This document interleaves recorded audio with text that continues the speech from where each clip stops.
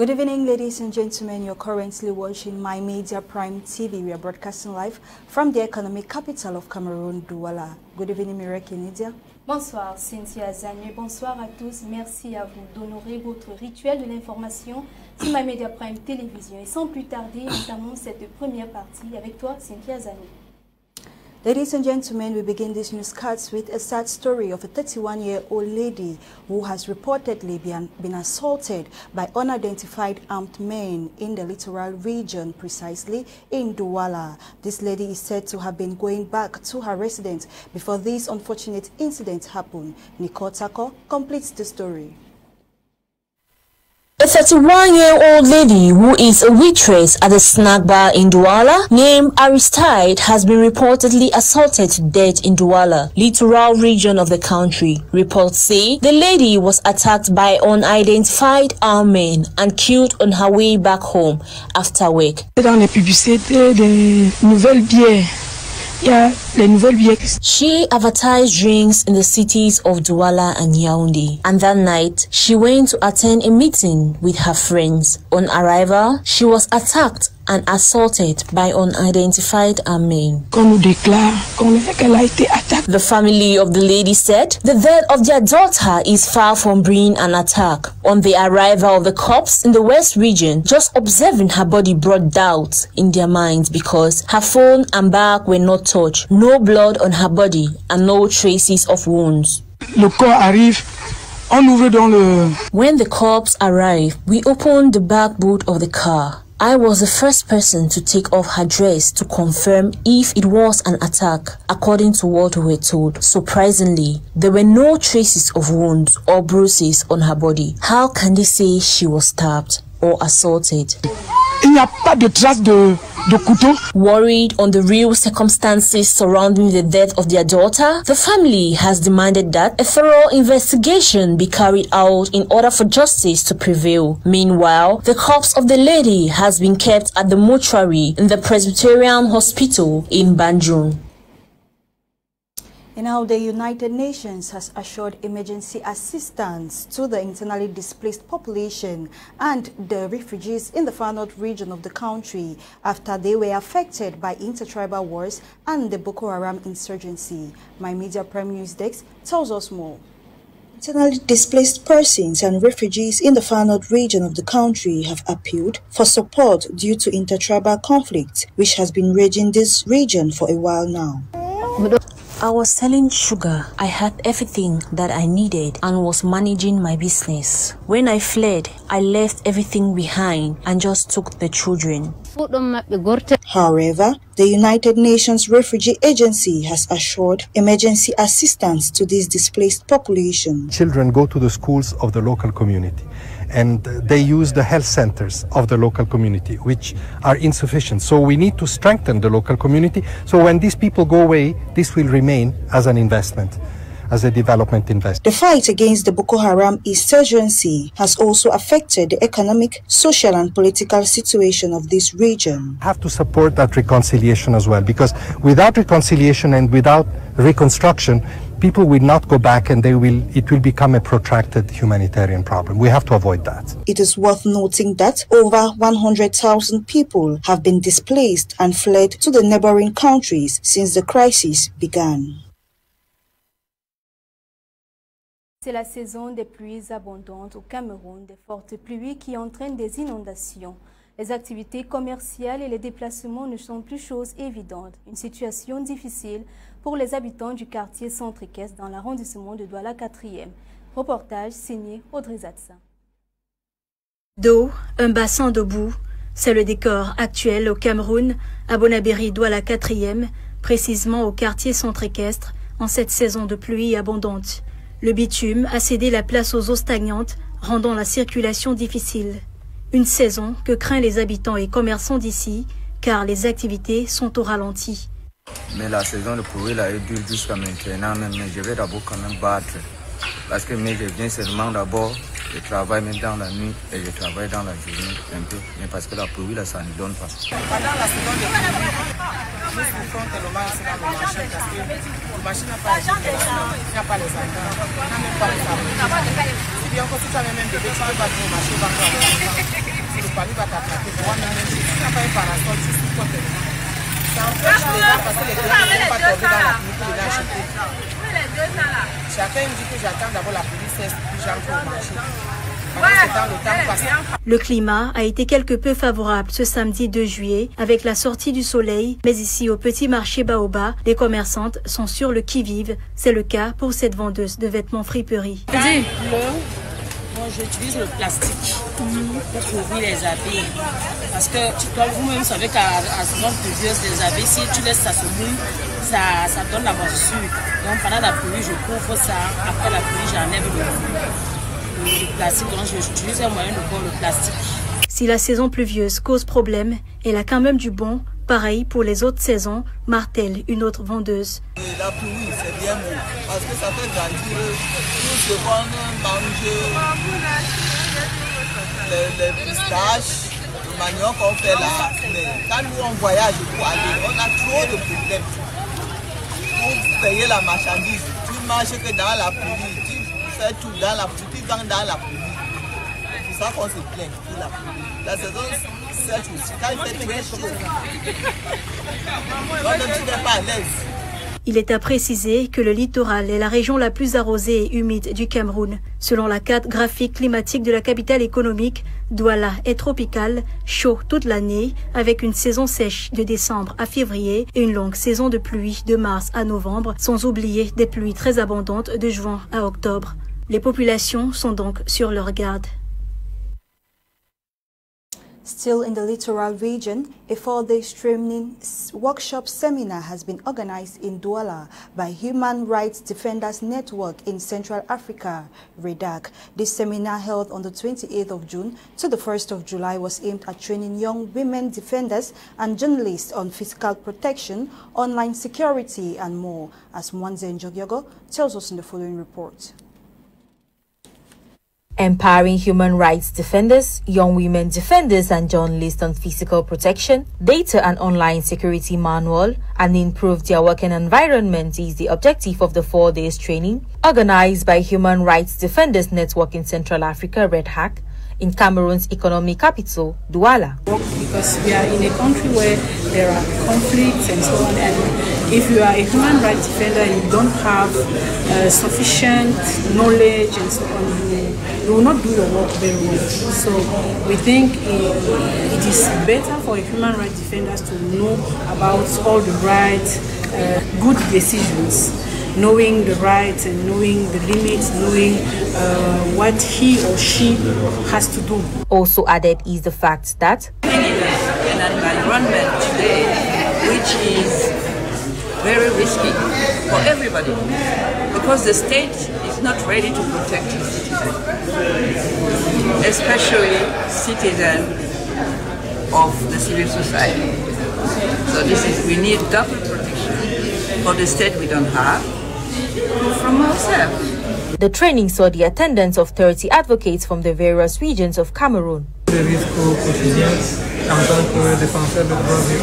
We encounter a lot of risks daily as human rights defenders, as even some authorities consider us as enemies. This formation was really beneficial to us, as presently we are well trained to defend human rights no matter the difficulty we might come across in the field. À la sortie de cette formation, nous savons que nous sommes bien outillés à défendre les droits humains, quelles qu'en soient les difficultés que nous allons rencontrer sur le terrain. At the end of this workshop, participants were accorded certificates with the hope that all that was acquired during this training will come into use. Quest for the restitution and the female figure and founder of Nso Fondom, Ngonso, has yielded fruits. This news of its return was made public by the Foundation Board of the Prussian Cultural Heritage on June 27, 2022. Quintafon tells us in the following report. After over 120 years away from its original habitat, the female figure and founder of So'o dynasty Ngongso, a statue covered in seashells, is set to return home. Taken away by the Germans during the colonial era, German authorities announced on June 27, 2022, it will be handing back the Ngongso statue to the people of South Fondom. What exactly is Ngongso? Valerine Bizunyo, one of those residing in Germany, who who spearheaded a campaign for the restitution of the stolen artifact, explains. So Ngonso is a statue representative of Ngonso, the matriarch founder of the Nso Kingdom in Cameroon, in the northwest region of Cameroon, the Tikar tribe. The campaign Bring Back Ngonso was launched in September 2021 during the Humboldt Forum in Berlin, Germany, where the sculpture is being exhibited. The return of the artifact has been described as a step towards identity restoration of the Sot people. This restitution claim is that, first, it's a step towards identity restoration. So the Nso people know that the Ngonso's effigy is central in the identity as the Nso Kingdom, in what it means to be Nso, in our identity, in our renaissance and everything. And that's why it's very important. Its restitution means we're reclaiming identity. Also, secondly, it means that we are beginning the long step towards dialoguing through the difficult histories of colonialism, not just for Nso people alone, but also for other ethnic groups that had difficult encounters with Germans. The news from the Prussian cultural heritage of its return has left Sot people with a lot of excitement, as it has been making headlines on the social media handles of most of them home and abroad. The Ngonso statue, now set to return to its original abode, has been successful thanks to the efforts made by Njobati Sylvie, who launched the Bring Back Sot campaign.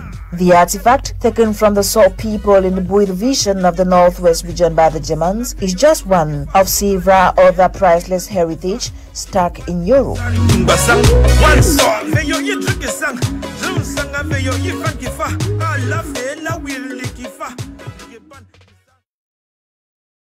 Parlons d'autre chose à présent. Le réseau des défenseurs des droits humains de l'Afrique centrale a clôturé ce vendredi 1er juillet 2022 son atelier de formation des défenseurs des droits humains au Cameroun. Cet atelier, qui aura duré 3 jours, avait pour objectif de sensibiliser les participants sur la sécurité digitale et de les former sur les techniques de défense personnelle. La rédaction centrale. Former les défenseurs des droits de l'homme et les journalistes sur les méthodes de défense personnelle, la sécurité digitale sont les objectifs de l'atelier de formation organisé par le réseau des défenseurs des droits humains en Afrique centrale dans la région du littoral. On se dit juste que pour être défenseur des droits humains dans un pays tel que celui-ci, il faut connaître ses droits, il faut connaître ses limites, il faut connaître les moyens dont on dispose pour pouvoir agir.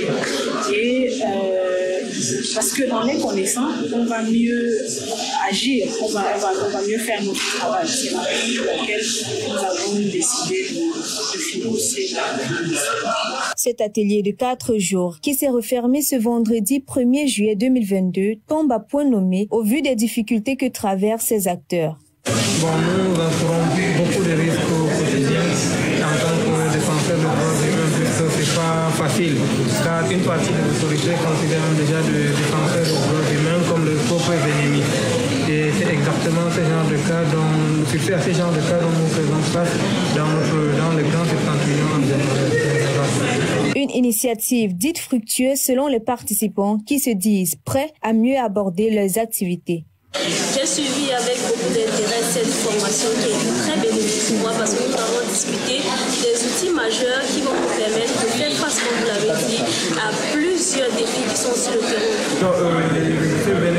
Cette formation est vraiment bénéfique à notre égard puisque à la sortie de cette formation, nous savons que nous sommes bien outillés à défendre les droits humains, quelles qu'en soient les difficultés que nous avons rencontrées sur le terrain. Défendre les droits de l'homme ces dernières années s'est avéré un sujet controversé. Outil de cohésion nationale, il est de plus en plus indispensable.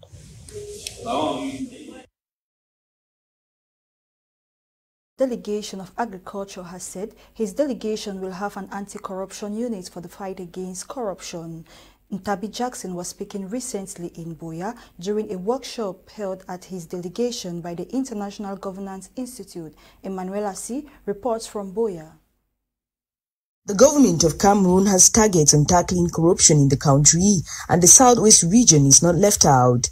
This has been done by identifying the corruption hotspots in these ministries, especially the regional delegation of agriculture in the southwest region. The International Governance Institute has trained staff and collaborators of the Southwest Regional Delegation of Agriculture on the Anti-Corruption Code of Conduct. This was done in Boya recently. According to the country's representative of the International Governance Institute, there is need to improve the moral integrity in the process of acquiring and exercising public duty. The Regional Delegation of Agriculture is more critical because of the issues of food supply. Asek Stefan noted that there is need for such a training to staffs and divisional delegates of the Regional Delegation of Agriculture. And more critical because of the issue of food supply and also the critical role that the agricultural sector has to play in the stabilization and equalization of moral values and other traits that makes us humane. You know, we need to have an economic statute, we need to have employment. But how deep is corruption in the agricultural sector? Asek Stefan tells us more. Well, I would say looking at it, first of all, globally from the record that we have from the National Anti-Corruption Commission, which is reliable, we can say that it's below 25%, which is also very poor. The Regional Delegate of Agriculture noted that the training of the Anti-Corruption Code of Conduct is important to his collaborators and staff. Building capacity is the best way to equip staff in tackling corruption. So the first thing we are doing is to identify the corruption hotspots. Where are the spots where corruptions are likely to occur? Then we design a plan where we are going to identify activities which, if we implement, is going to help us to reduce the risk of corruption occurring in our regional delegation. The regional delegate is therefore calling on all his staff and collaborators to adhere to the new approach of the Anti-Corruption Code of Conduct so that their services can be improved to their farmers. Et en sport, à présent, la FECAFOOT rend le contrat avec le coq sportif. Information rendue publique via communiqué de presse ce vendredi 1er juillet 2022. Jusqu'ici, aucune raison évoquée. L'habilleur des Lions Indomptables, quant à lui, se dit surpris par cette décision. Faisons le point de cette actualité dans ce round-up de sport que nous propose Quentin Etampé. La Fédération camerounaise de football a mis un terme à la collaboration avec l'accord sportif. C'est à travers un communiqué de presse que la FECAFOOT a fait savoir à l'opinion nationale et internationale qu'elle a décidé hier vendredi de rompre le contrat avec l'équipementier habilleur des sélections nationales du pays durant 2 années et demie de partenariat. Cette décision arrive dans un contexte où l'équipe nationale féminine du Cameroun se prépare pour prendre part à la CAN Women Total Energy Maroc 2022. Elle prendrait effet juste après la compétition. Les raisons de cette rupture de contrat entre la fédération et l'accord sportif sont indéterminées pour l'instant. En réplique à cette décision de la FECAFOOT, à travers un document, le contractant déchu fait part de sa plus grande surprise et de sa stupéfaction. L'habilleur estime que cette décision est brutale car elle a été prise de façon unilatérale. L'accord sportif invite donc Samuel Eto'o, président de la FECAFOOT, à la discussion, dans un esprit constructif et respectueux des engagements réciproques pour l'heure. L'instance fêtière du football camerounais, comme précisé dans son communiqué, entend explorer dans les brefs délais les pistes d'une nouvelle collaboration avec un équipementier respectueux des contrats et fier d'associer son image au label des équipes nationales du Cameroun. Parlons à présent des playoffs down des championnats camerounais. Panthère sportive d'Undé est maintenu en première division après sa victoire d'1-0 contre Yafoud hier soir au stade Roundé à Dia de Garoua. C'est grâce à l'unique but de l'attaquant Sébastien Thierry-Ngoumou à la 47e minute que les Huimento réussissent à faire descendre Yaoundé FC en Elite 2. À côté de ce club, d'autres vont effectuer leur descente en Ligue 2. Il s'agit de Racine FC de Bafoussam, Tonnerre Kalara Club, New Star de Douala et Ofta de Kribi.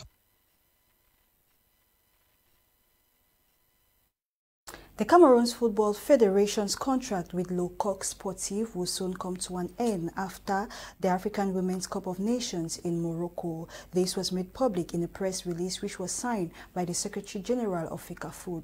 Our reporter Katrine Kongwe exploits this communique and gives us details.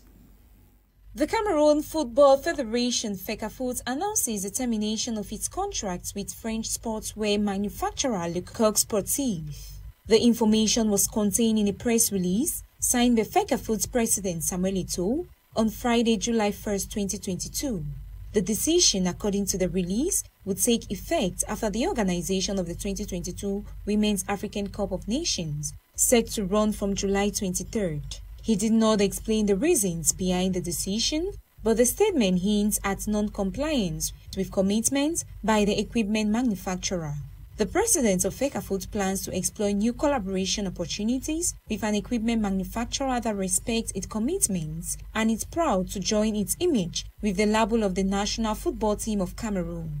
The new FECAFOOT Le Coq Sportif deal was signed on June 7, 2019 in Montpellier and was expected to last until 2023. But the collaboration has stalled since the signing, and the Minister of Sports, Mireille, asked for explanations from FECAFOOT in October 2019. Mireille said he noted a real deficit in the quantity of equipment and sports kits made available to the national team during some major international sports competitions. Le Coq Sportif replaced Puma in the year 2019, a move which, according to many, was done under unclear circumstances.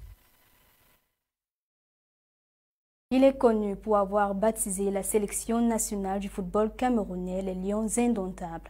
L'ancien ministre des Sports et de l'Éducation physique camerounais Félix Tonyembok a malheureusement rendu l'âme ce samedi 2 juillet 2022 des suites de maladies. Il était alors âgé de 87 ans. Retour sur la vie de ce haut commis de l'État camerounais avec la rédaction centrale.